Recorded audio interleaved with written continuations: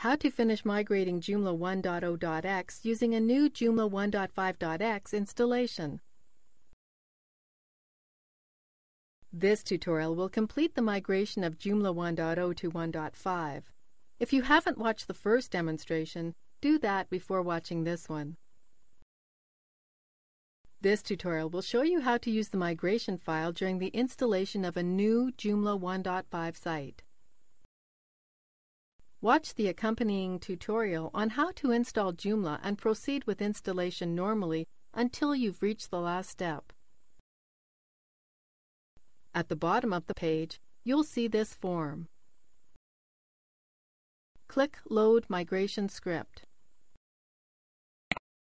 Enter the old text prefix. The default is JOS. Make sure this checkbox is selected.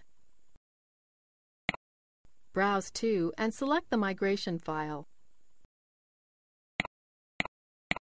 Now click Upload and execute. After a while, you should be notified that the migration was successful. Click Next. Type the name of your site.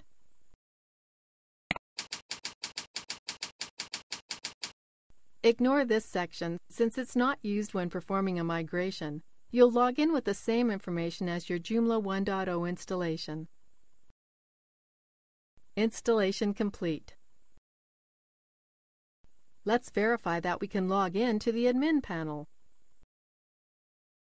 Click Admin. That's it! The migration appears to have been successful. Remember to retain your Joomla 1.0 installation until you're absolutely sure the 1.5 installation is not missing anything and is working properly.